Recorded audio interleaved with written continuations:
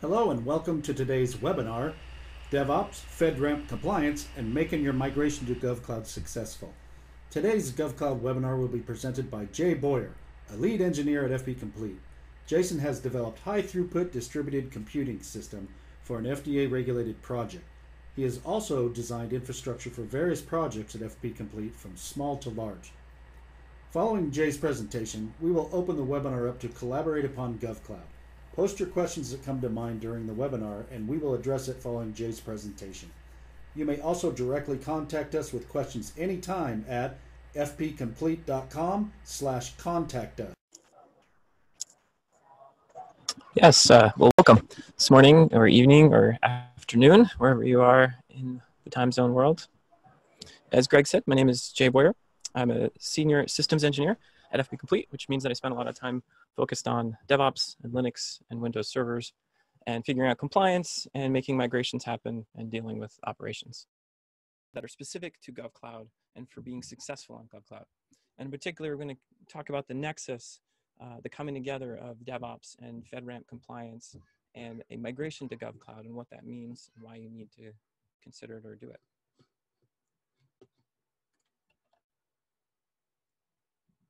All right, so let's first cover a little bit about what is GovCloud. If you look on the internet and do some research about GovCloud, at first it'll probably be a little confusing. And the main reason is because we're sort of spiraling around these two definitions or uses of GovCloud. And we have two general contexts that we use this term in. So one of them is a product or a set of products from different cloud service providers. Separate from that, we have the quote unquote GovCloud initiative as a governmental jurisdiction or as a state agency. There are different legislations that are legislative efforts that are going through that are focused on this idea of quote unquote GovCloud. So we're going to talk about GovCloud within these two contexts. I apologize for anything that's non-linear or that's difficult because of the linear presentation, because a lot of this material can be sometimes difficult to present just linearly. But we need ways of summarizing this. So let's turn to some simple ways of describing it. Really GovCloud is about an opportunity, right? It's about switching over to the cloud, but applying best practices. So we're talking about modernizing legacy infrastructure. And with DevOps, we want to be accelerating our overall productivity. So GovCloud is about capturing the essence of DevOps and security and best practices and giving agencies a way of modernizing their legacy infrastructure. And at FP Complete, we have a significant effort or significant experience helping different agencies and their service providers take care of GovCloud technology and actually making a switch over to this modernized world. So we've talked a little bit about cloud service providers. We're going to go a little deeper into what they are and who they are and some of their products. But these cloud service providers are a mix of different companies that we know of and new products that we haven't heard of, but they're all focusing on attaining or being compliant with some sort of set of regulations, otherwise follow through with the processes outlined by Fedramp. And we'll kind of talk a little bit more about what that means in a moment. So GovCloud in the US is really about Fedramp. So we're going to talk about that. That's really the thing that I have the most experience with. Although it's important to note that other jurisdictions elsewhere in the world, Europe and such, are starting to talk about GovCloud, and they have their own efforts, which are a little bit different and a little bit further behind. But Fedramp is the one that gives us something concrete to review and talk about here.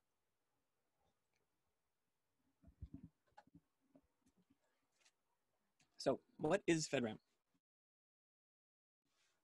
Well, in particular, it's a management program. It's a way of assessing risk and authorizing what specific methods or tools or infrastructure are going to be used by an agency or its service providers to provide the services that agency provides. Right? So we're talking about data, talking about applications. When we need to migrate these over to GovCloud, they could be done and carried out in many different ways. And Fedramp is about learning from FISMA, the previous legislation, and about adopting a cloud-centric model and being able to very quickly and efficiently move the agency's process of being non-compliant to being compliant and to using approved providers, cloud service providers, or we call them CSPs, sorry. So overall, Fedramp is basically some meta infrastructure or structure for compliance. It's about facilitating compliance.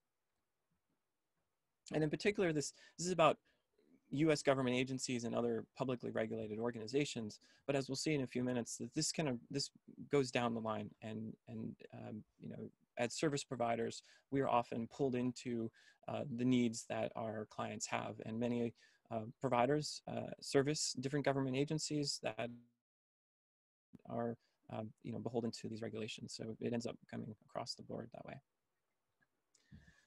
So if we were to break down Fedramp, some examples of ways of, you know, what this is actually including and focusing on, it's all encompassing. It's the entire workflow and administration of the data and the services with respect to IT infrastructure that the organization and the agencies are responsible for.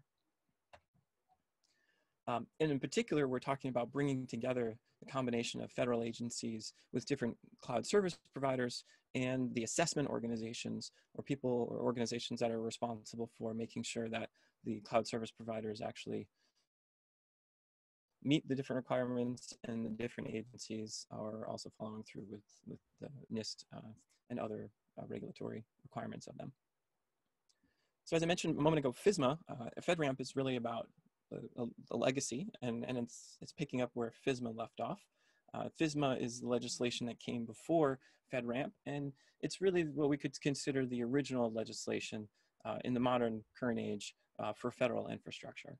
And this dates back to 2002.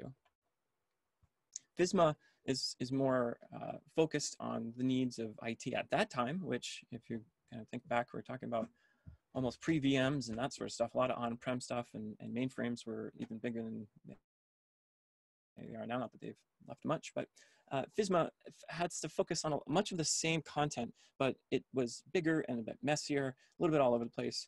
The point of this slide, I know it's a little hard to read, but what I want you to kind of take away from this is that FISMA was all-encompassing and was in place before Fedramp. So Fedramp was about simplifying this and making it a little bit easier for people to go through.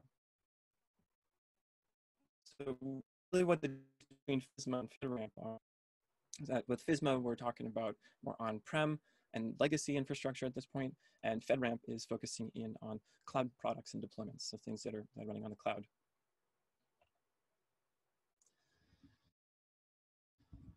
Fedramp itself dates back to around 2011. So, you know, 8-9 years, we're almost 10 years past now. You know, this is now all of a sudden becoming a big topic. So I'd like to review a little bit of some of the change that we've seen in the last few years, and why all of a sudden this is kind of more relevant. And the main issue is that there needs to be this ramping up. There needs to be, you know, the first step and first phase is legislation that creates the need for, say, cloud service providers to be compliant.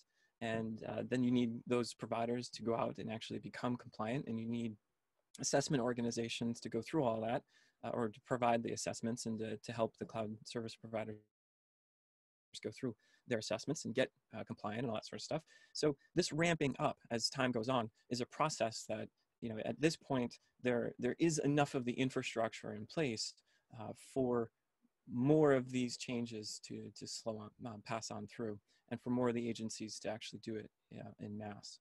So these new services, as legislation was passed, new services needed to come out, and Fedramp is really the thing that kind of focuses us in on what those services are and how to pick and choose between them. Private industry really needs time to act, and so at this point, private industry has responded, and there are a number of new providers coming online each year, but at this point, there's enough for us to really get going with GovCloud. So at this point, it's really open full throttle where possible, and agencies are coming down in mass, asking and demanding that their service providers make sure that they are "quote unquote" GovCloud compliant within some amount of time. And obviously, the better agencies are giving more time to their service providers, more notice. Others may not. And we definitely have heard about quite the spectrum there. So if we were to summarize FedRAMP, we'd say, well, FedRAMP puts it best themselves. This is straight from their website. Facilitating the shift from insecure, tethered, tedious IT to secure, mobile, nimble, and quick IT. DevOps in the cloud in a nutshell, but for the federal agencies. That's what FedRAMP is trying to make happen.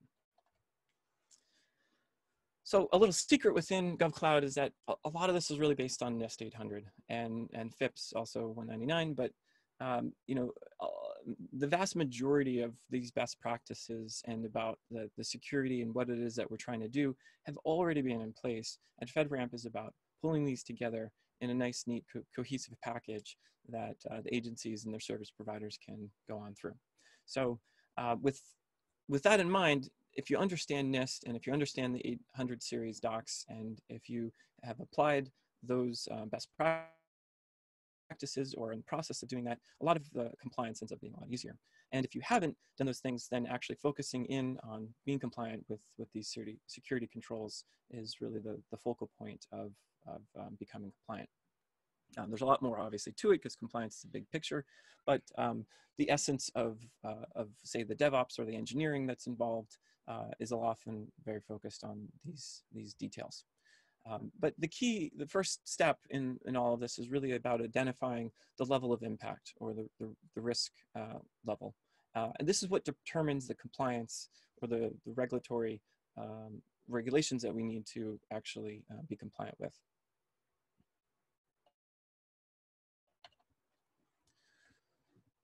So at this point, as I mentioned, there's a lot of different cloud service providers coming online. How do you choose between them? What do you do? And what is the way to actually navigate this jumble of options? Well, the first is that not all of them are actually compliant. So you actually kind of have to dig into it and figure out a little more specifically for you what matters.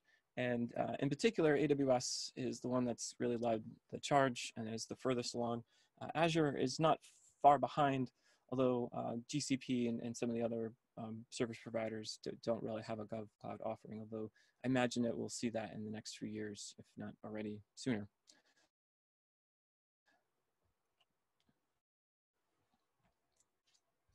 Navigating this abundance of options really is about, well, that determines the success of the migration or GovCloud initiative.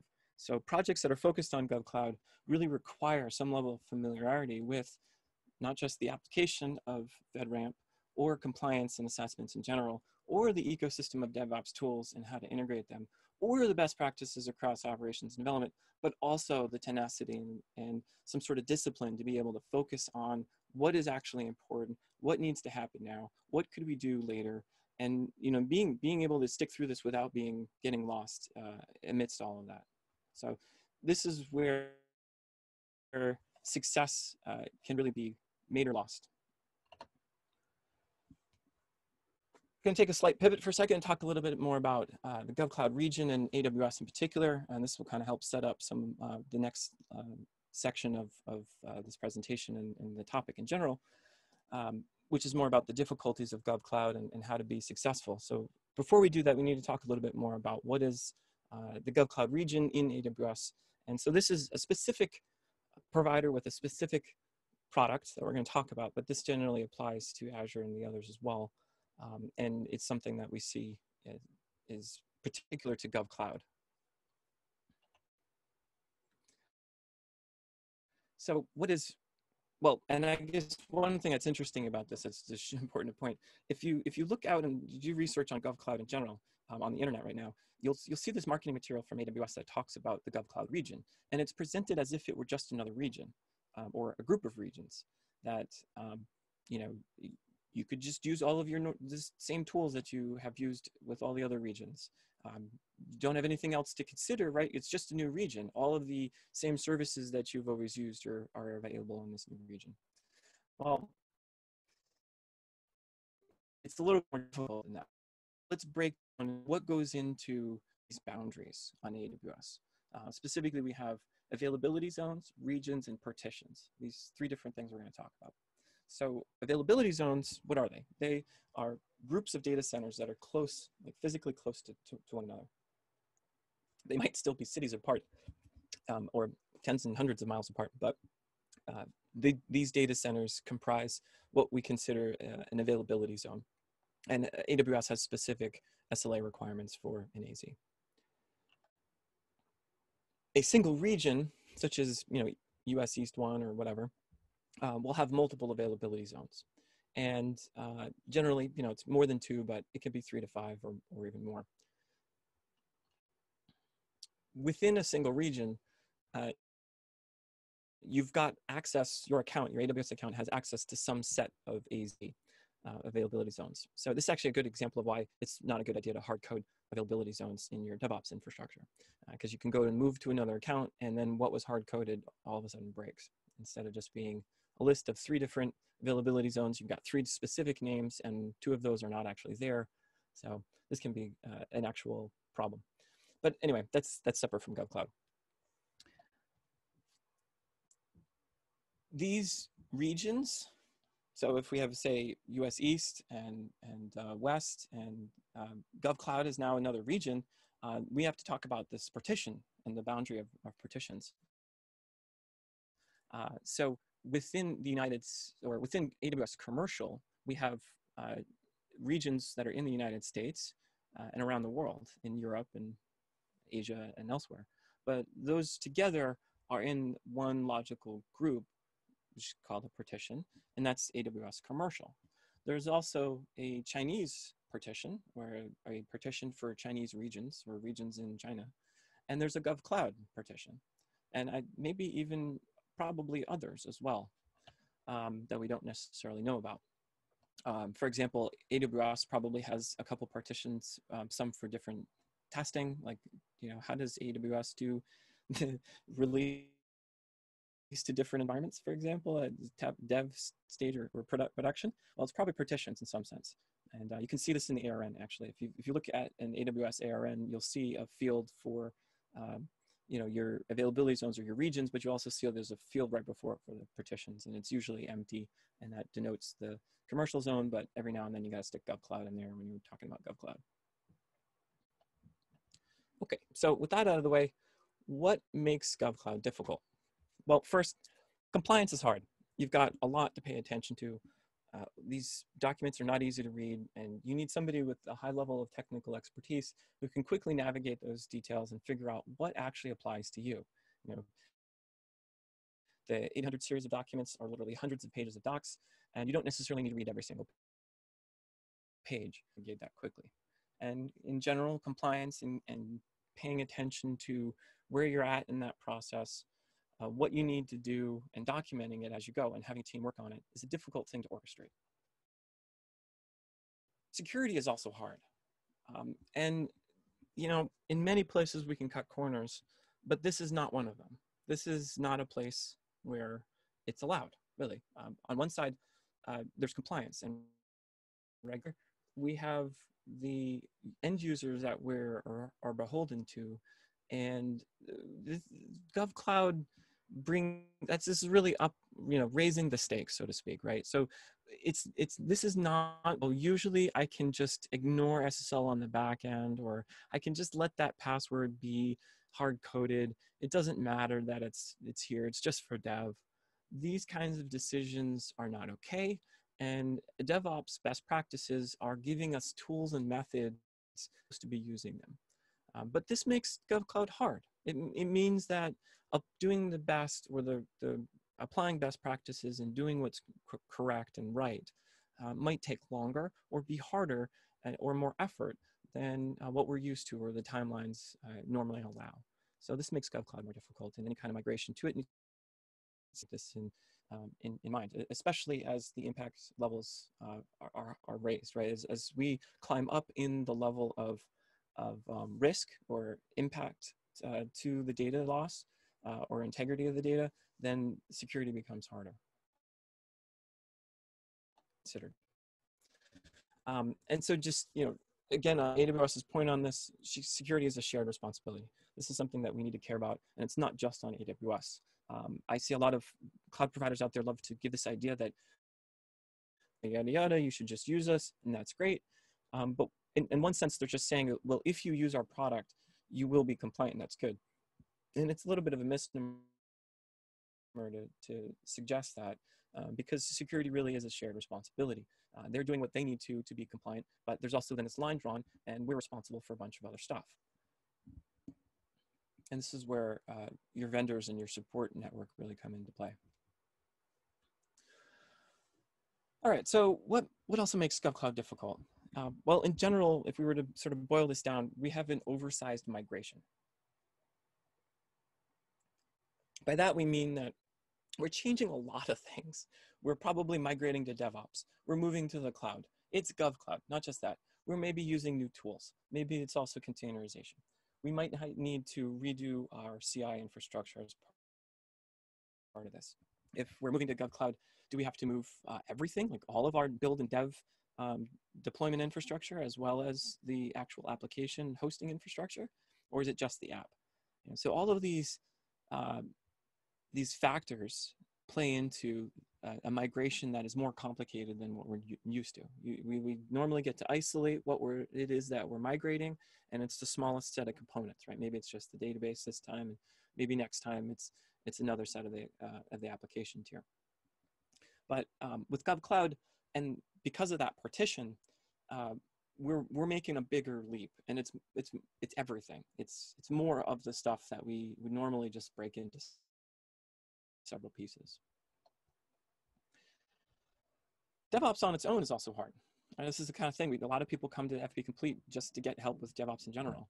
And we see it with every client that we talk to, that applying DevOps within the organization is difficult. It's complicated. It's not just a technical solution. It's not just a process or an organizational solution. It's a combination of all of them together. And people need to work together to make those changes happen.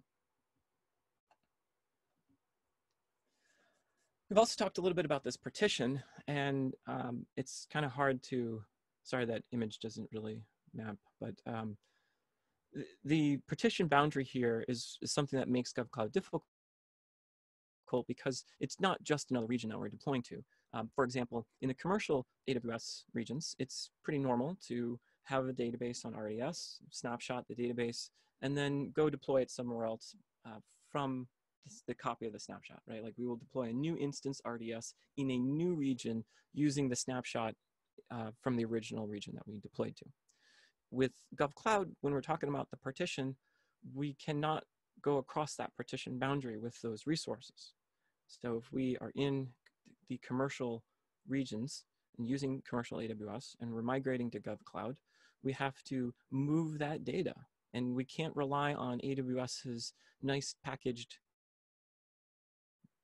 button to push that does it for us. We actually have to move that data ourselves with more attention to detail.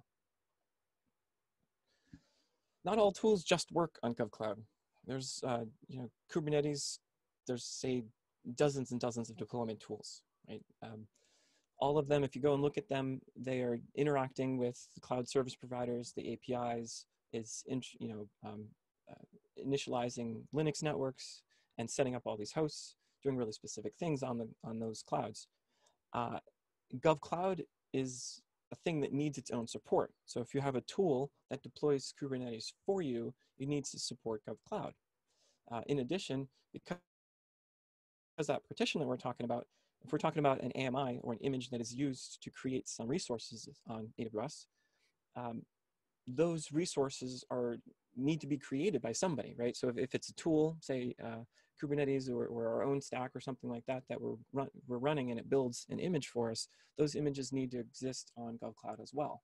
So in many cases, tools will need small updates, but developers aren't aware of GovCloud, not widely at least. And so it's common that you'll think you're using tool X and then you go to use it with GovCloud and it fails in some simple way, like, hey, I don't know that region. And then you go to your tool provider and you're like, hey, I need you to support GovCloud, and they stare at you kind of weird. And they ask for help in doing that. And sometimes they're blocked on just having access to GovCloud and they can't really test it, so they don't prioritize that update. So not all tools will just work, and knowing which tools ahead of time work and which don't will save you a tremendous amount of time. So obviously working with people who are familiar with GovCloud and have some sort of, you know, experience in navigating these tools and the options that are out there ends up saving a lot of time.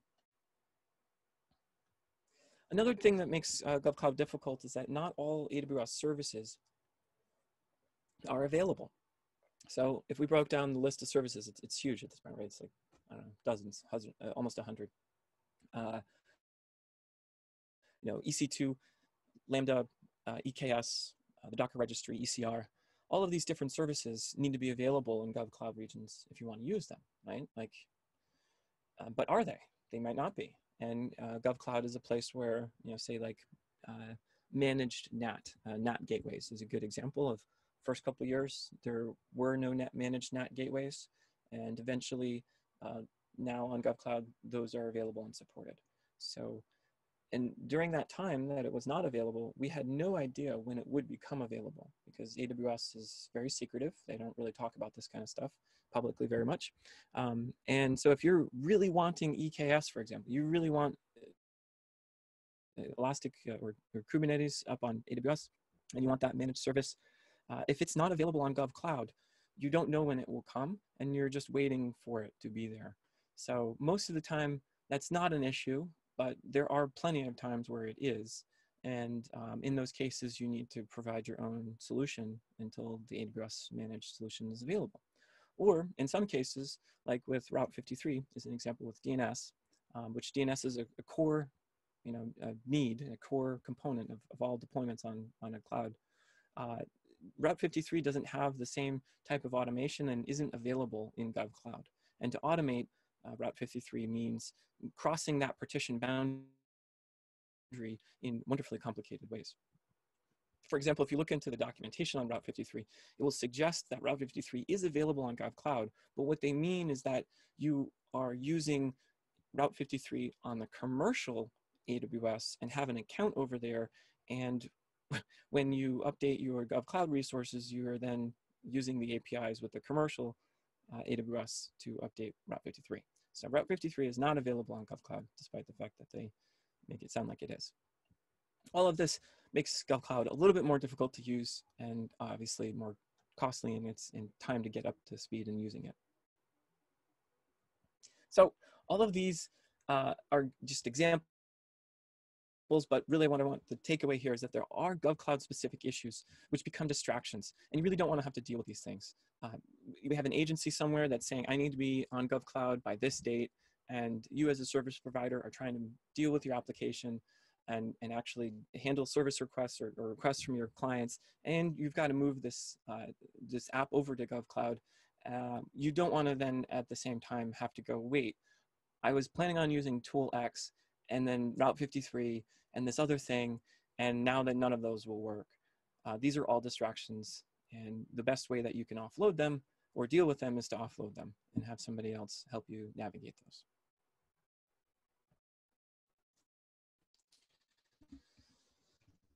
I'm going to kind of spiral back around to initiatives and talk a little bit more about GovCloud and Fedramp compliance. So there's this mad rush going on. Like, are you done? What do we mean by this? Well, there's a focus and a drive towards compliance. And as a service provider or as an engineer on the front lines, deploying some application or whatever, I might not even realize this is happening. And I might not even realize that there is this thing called GovCloud. But somewhere out there, there is an agency that has been told, you need to be on GovCloud. You have to have all of your IT over there. And there are leaders within these organizations at each of these agencies that are responsible for that. They are not IT people, and they are looking to get things done. They don't know what it costs or what it would take to make it happen, but they need to make sure it happens within their budget and their time frame. So the legislation exists and it's there, and they've got to make that change, and it's completely decoupled from what it is that needs to change or move or migrate. And at the end of it, they just need to see it happen, right? And they're asking then the next tier down, can you make it happen? And they're working actually across several different spheres because IT is complicated. Maybe we have a bunch of different vendors. Maybe we have different silos where our data and applications are being interacted with, and we have to address these separately. So within each of these efforts, we have a group of people who are constantly just trying to see this is done. All they want to hear is GovCloud is complete. We're on it. We've migrated. And then at the end of it, though, or on the other side of that spectrum, you've got people who are actually implementing things. And there needs to be a feedback loop and an overall plan and some sort of strategy that helps drive these people together. So the federal service providers, federal agencies are the ones really driving this. But at the end of the day, there is some inner circle of vendors that are responsible for actually making this migration happen, and they need to work together. That inner circle of vendors might be only just a couple people, or it might be large, or a large number of providers. But the point is that there isn't one, and it's not possible for any service provider to just make them move over to GovCloud. At least any real world scenario that we're dealing with. There's plenty of maybe new startups that could consider going to GovCloud, but being compliant still is its own work. Putting that all aside, the vast majority of us are in a migration, right? We're moving some data and some application from existing hosting provider, or on the cloud or not, and it's going into GovCloud. So there needs to be some group of vendors which work together to make that happen. Often, AWS, for example, will participate, and they'll give you, give the agency and or the service provider different people, engineers who are on call and available for answering questions and helping you make this migration happen. There are other players that play a role too, though, in the sense that you need to be able to offload some of your requirements or some of the instructions that we were talking about to somebody that you can rely on. So let's talk a little bit about levels of compliance and where we might fit within the impact levels and what we mean by risk. So if Fedramp, if we break down levels of compliance and what we're talking about here, we have 3 different levels, and all products and cloud service providers are really, their products and their offerings are broken down into these 3 different impact levels. As an agency or as a service provider, we are basically we got to categorize ourselves here. We got to say, is my data important enough to be in moderate or high, or am I dealing with a low impact level? And each of these levels then determine the specifics of compliance and what regulations we actually have to abide by. In particular, there's 3 objectives that the levels of compliance and the sort of impact level is taken into account. And the thought here is about risk, and it's about risk in say, disclosing personal information, or having the data actually modified and or destroyed. These different objectives and availability of the data, these 3 objectives are the point of whether or not, or are different impact levels. So the low, moderate, and high impact levels add increasing levels of security to improve and ensure those 3 objectives are met for the different groups of agencies that are data to protect. All right. Let's talk about making our migration successful. What goes into making a migration to GovCloud successful? It's really breaking down our project and having a strategy, having a way to work through the project iteratively over time with a specific level of quality and control that guides the overall process, right? So there needs to be a roadmap. We need to understand our dependencies.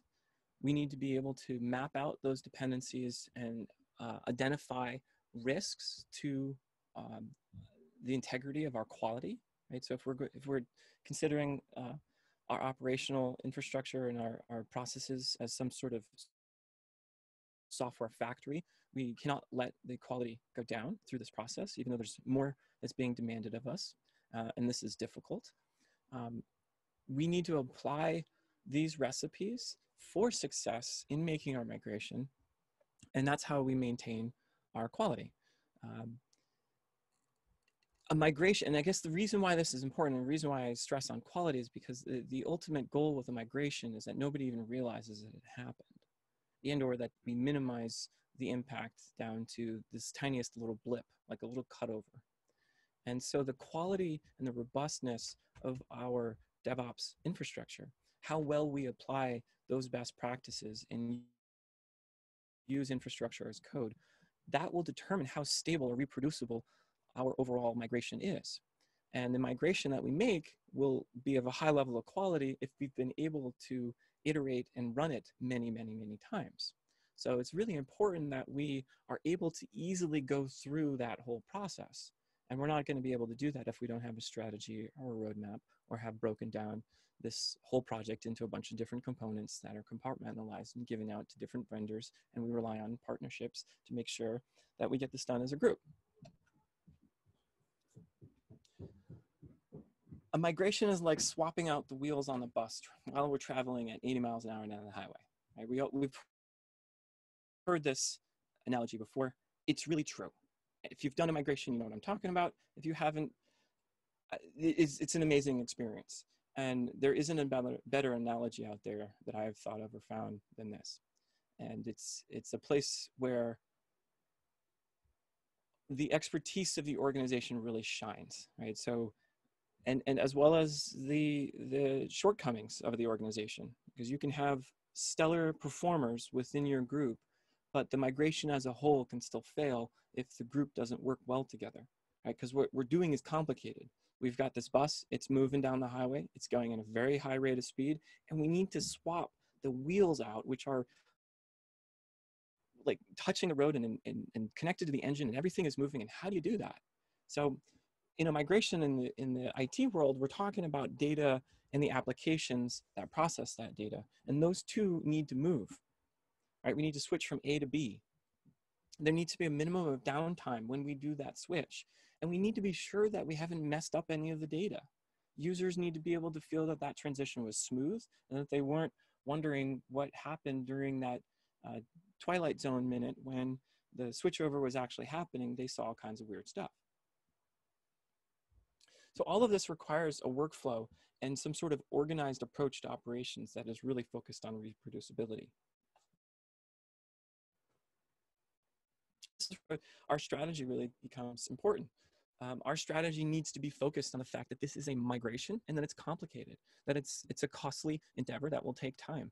It's not very reasonable to say like, well, no, I think we'll be done in just a few months.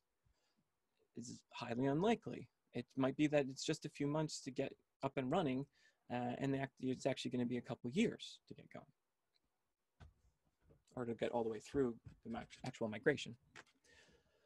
Our strategy needs to include a roadmap, and we really need to be using that roadmap to guide our future steps. We can't do that thing where we draft up a roadmap in the beginning and then we just leave it on the side. It needs to be a living document that we track in some sort of version control system and have actual versions on and talk about with other people and reason about and review and use as a way of organizing ourselves. It's also really important in our strategy to apply best practices with DevOps, infrastructure as code, and reproducibility. These methods make it possible for a small group of people to ensure a high level of quality and success. And for a large group, it's required to grow and scale that group.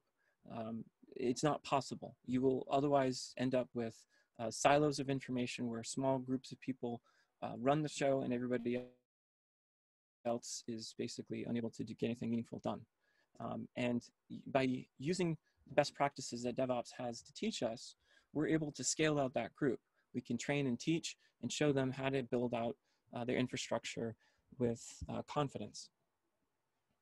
Your strategy also needs to include vendors and partnerships, and it's important to find the engineer's engineer. If you're on the front lines of this migration and somebody has asked you to move your app over, or if an executive has decided, okay, we need to make our applications available on GovCloud, there's an effort that somebody's going to need to take on. And at the end of it, the people who are actually carrying out that effort are going to need engineers that they can rely on to build solutions for them in their own engineering.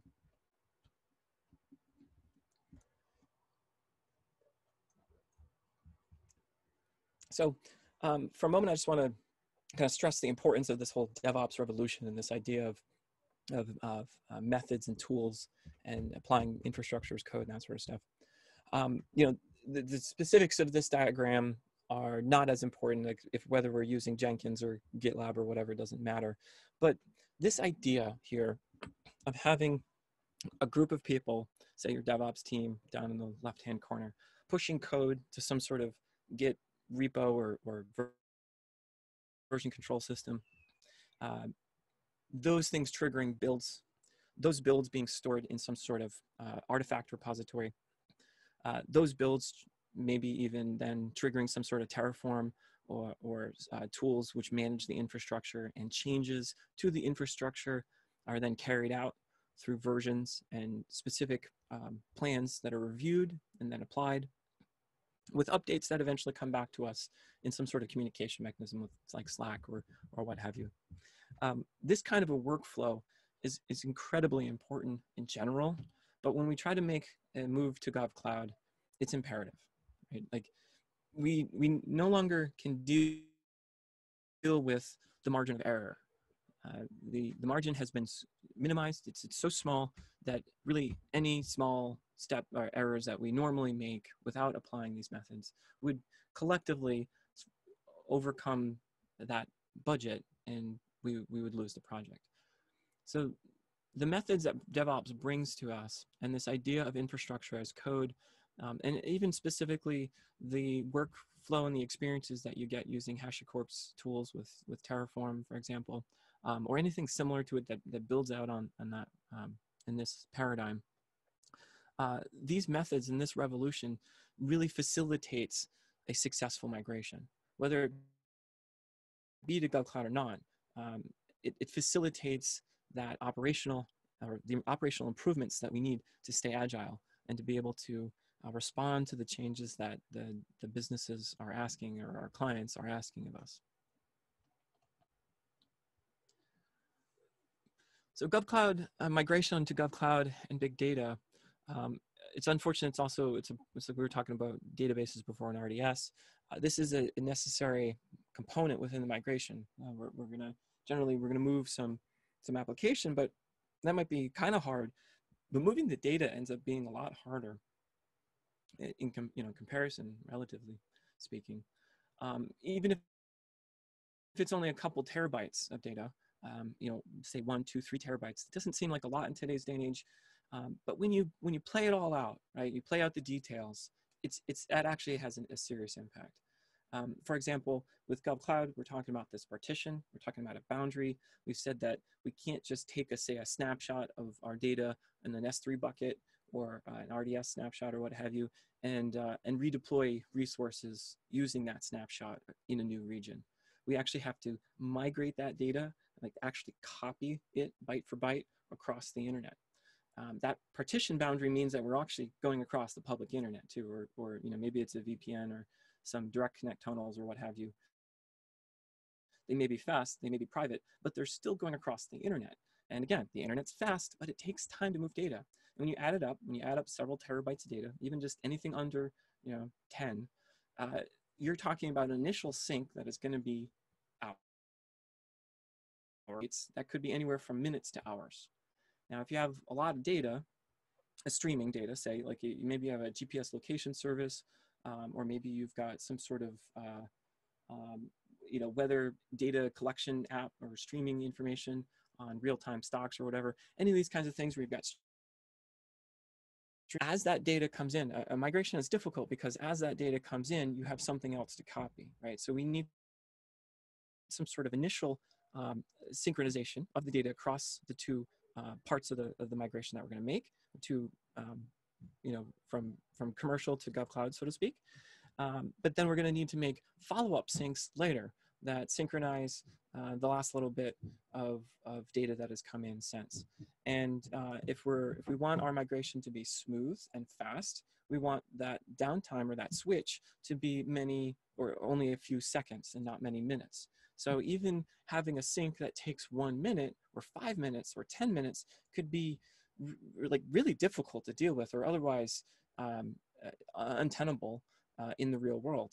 So my point here is that these kinds of details end up requiring advanced mechanisms for syncing the data and or just migrating and carrying out the migration as a whole. So if we were to step back from a migration on GovCloud as a whole and scope out some requirements, we'd say that we really need a team that lives DevOps and understands it, understands GovCloud in particular and how to apply DevOps to GovCloud. That team also needs knowledge asserting and maintaining compliance, right? Being able to say, I know what I'm doing to actually be compliant, and to do so, proving yourself to the regulators, whether it be the FDA or some sort of other cloud security assessor. These are things that FP Complete has experience with and can confidently say, you know, we've been through it, we understand what we're talking about, we understand what will be asked of us, and these will not be surprises to us. We also need an experienced team that will ask the right questions, right? Because in the bigger picture, there's no clear document or step-by-step process that you can go through that makes this migration happen. You have to actually look at your scenario, look at the world around you, look at the compliance and what's being asked of you, ask the things that we need to do, make some more decisions based on time and cost, and say, okay, well, this is what I'm actually really going to do, and this is the way we're going to carry it out, and then process through that, which might mean going to a bunch of different people and asking additional questions to keep facilitating that process until it's actually complete. And at the end of the day, you need an engineer's engineer. You need somebody who's going to actually ask the right questions to keep your project on track. And that's the kind of thing that FP Complete and me personally, as a DevOps specialist within FP Complete, this is our bread and butter within our DevOps team.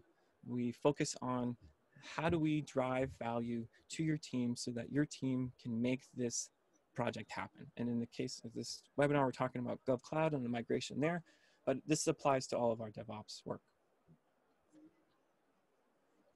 And I guess our software engineering in general too, but my head's always in DevOps, so. All right, we talked before, we had this quote here about AWS GovCloud and that it provides this opportunity for us to modernize legacy infrastructure and accelerate operational productivity. I hope you can see a little bit more clearly how this is now a good summary of what GovCloud and the migration to GovCloud is really talking about, and why it is that we can actually help you take advantage of GovCloud and how to make that migration actually possible. A couple quick products just quickly that we have some experience with, in particular, not just GovCloud, but Azure pipelines and just DevOps in general on Azure. We have a significant, almost a decade or more than a decade of experience on AWS, commercial AWS. We have about as much experience with Terraform, and we've used Terraform now for 7 years or so.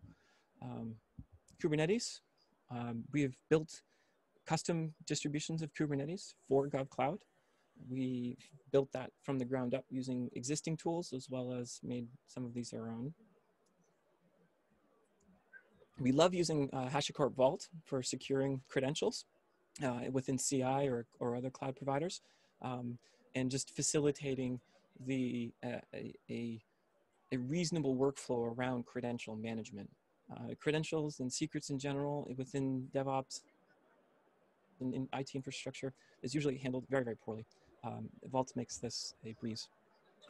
We also have a lot of experience with CI/CD systems, such as GitLab and Jenkins, Bamboo, and see some others here with the HashiStack in console and Nomad, as well as Google.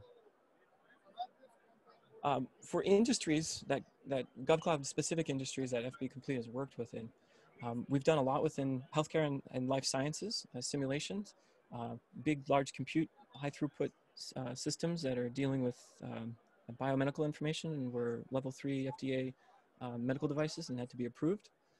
We've built cryptocurrencies and worked on financial institutions moving around their data internally and helping to actually migrate off of legacy systems in databases and modernize those. We've worked with law enforcement and judicial services and records management services, as well as election services and voting, and being able to secure their infrastructures and help them improve their systems to run efficient CI/CD on GovCloud. And again, that list is really not just limited to government services, but GovCloud in general is also not limited to government services. Basically, anybody who falls under the healthcare, financial services, and law enforcement, judicial services fits within the sphere of GovCloud as well. So if you have an agency asking you, you might want to get on GovCloud. But if you do not have an agency asking you and you want to position yourself well for that in the future, it's possible. Yes, so GovCloud and being on GovCloud is what you can really use to eliminate any future or current compliance concerns that you have. We have our GovCloud Success Program. So if you have any specific questions on how to navigate this or want support in just figuring out what are the reasons why I might want to consider this or anything along those lines, we'd be happy to spend some time with you and work with you through that. Yes, we've made successful migrations to GovCloud, and you should work with us. All right. I think that's all the slides we got there. Yeah, so thank you very much, Jay. That was a very thorough discussion of DevOps, Fedramp compliance, and making the migration to AWS GovCloud successful. At this point, I see some questions from the panel. One of them is, how important is containerizing your app as part of a migration to GovCloud? That's a great question. It needs to be considered. And so I want to draw a distinction between containerizing and also shifting to Kubernetes. So going to Kubernetes is not necessarily the best idea. I mean, it might be good for you and what you want to do, but it's also a complicated move. On the other hand, containerizing or just getting your application to run in a container, like Docker container or Rocket or whatever, that's definitely worth considering. And you don't necessarily have to use Kubernetes to do that, to facilitate that. So the reason why containerizing is important and is worth evaluating is that it might actually be the easiest way, a significant amount of IT legacy or weight that you don't want to carry in that migration. It might be the easiest way to isolate and containerize, if you will, a bunch of complexity for the app's deployment. At the same time, it might be more than you want to bite off and chew. So it really depends on your team and what you have available to you. This is a place where working with a vendor who has a lot of experience switching over to Docker or something like that is obviously a really good idea, especially if you haven't made any steps or major steps towards working with Docker, or if you see working with containers in your organization is taking off kind of slowly or has been difficult or to be in different areas of agreement, or if some of them really like Docker and others are like really not liking it. These are the kinds of places where it's worth really looking at the strategy of containerizing and how you're going about it, and experience in making those migrations is really key, because this is definitely one of those areas of DevOps that's touching on the technical and the dev stuff, as well as the soft skills and the people part of DevOps. I see another question. If you already have a compliance requirement on FIPS 199 or NIST 800 series, how well are you how do you know how well you are in compliance? Yeah, that's a great question.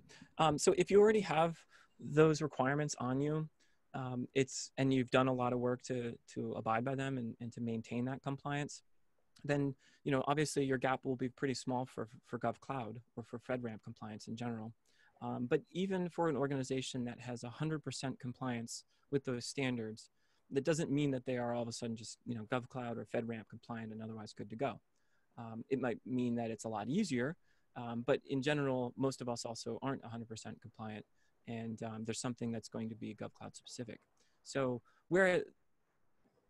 though this matters, I guess, is that for an organization that is in that position, they are not in the same position as somebody who hasn't done that at all. So they're going to be further along, and they might need to update different processes within the organization as opposed to putting those processes in place.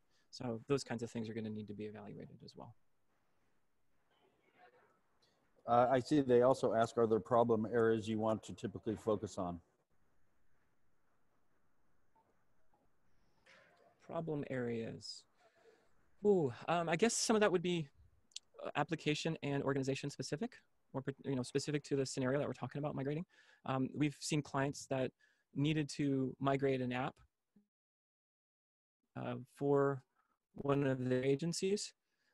We've also seen new or different service providers or application providers, products providers, if you will, who want to make their product available on GovCloud, and there's nobody forcing them to make that move. So these two scenarios are very different, and obviously both of them have some sort of migration to GovCloud component, and what you would focus on or prioritize across them would be a little different. And I'd say most people are probably in this situation where it's one of those two, right? You're either being asked by an agency to make sure you're on GovCloud, or you're realizing that you should position yourself well within the industry, and getting your product on GovCloud is what you want to do.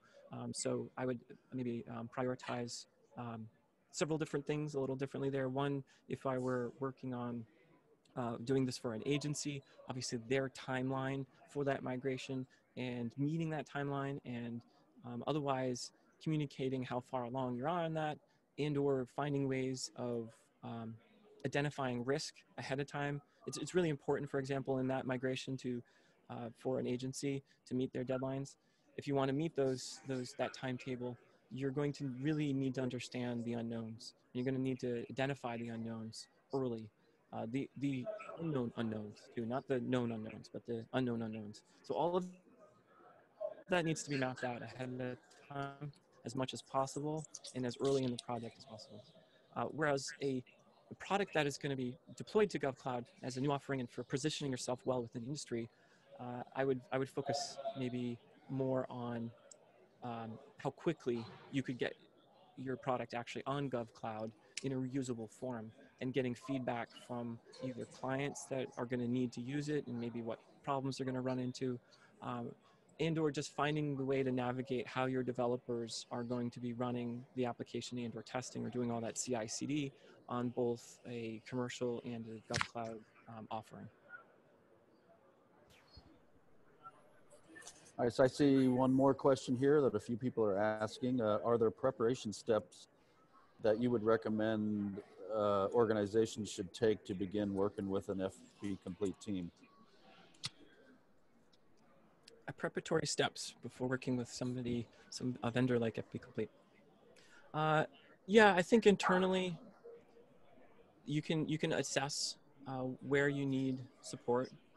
You can review.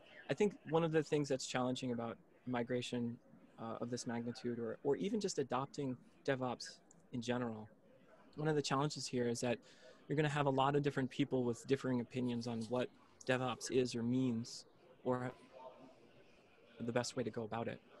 And for anyone who's focused on, say, herding the software engineers, the cats, so to speak, and keeping everybody on point, and otherwise making sure that the organization is successful, you need to understand where everybody's at and where the weaknesses are within the organization. So, for example, you might have a couple people who are very tied to a particular way of doing things, and they are really interested in seeing their vision through. And that might be a competing idea to another group, and these two groups might be battling it out internally. And if you're not aware of this kind of stuff internally, it can be very difficult to bring in a vendor and then see through the changes that you want to have happen. And it might mean that you also separate out any kind of potential discord or disagreement, or any potential confusion even about how to go about this by establishing a platform team. So I think this would probably be the core of my recommendation. If you don't already have a platform team and you're looking at adopting DevOps but haven't really made that shift, the thing that is internally to the organization is what I consider or call the platform team. And this is a team of engineers who are highly skilled, very experienced systems engineers and DevOps personnel. Maybe they have a software background or a mix of software and Linux or Windows Server, that kind of stuff. And these people are responsible for defining the platform that the product and the application run on, and that IT is responsible for running. So this group takes as their users, they are servicing the developers and their clients, so to speak, that they help also deploy to or deliver to is the IT team or operations teams who are responsible for running the platform that the apps are deployed to. So this team internally, we've seen several times we've seen clients who did not have a platform team who really needed help making this type of migration and or just applying DevOps internally. Sometimes they were already applying it, but they needed to apply it better, and other times they weren't applying it at all. And in all cases, by establishing the platform team, which was a group of internal engineers internal to your organization, it facilitated those changes we wanted to see. FP Complete offered guidance and mentorship and code and just tools to the platform team, and we helped them define their role within the organization and handed off those responsibilities, those roles to that team and help them adopt them and understand them and live them and really meet the rest of the organization's needs by being that go-between that sits between developers and the operations teams. Well, thank you, Jay. I'd like to take this time to thank everybody for taking your time to attend this GovCloud webinar. We appreciate your taking the time to learn more about DevOps compliance and making a migration to GovCloud. If you have any further questions or your organization is interested in receiving help from FP Complete, contact us at fpcomplete.com/contact us.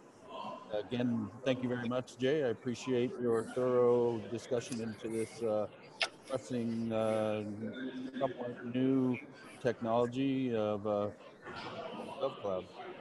Thank you, everybody. Sure, thank you. All right, take care.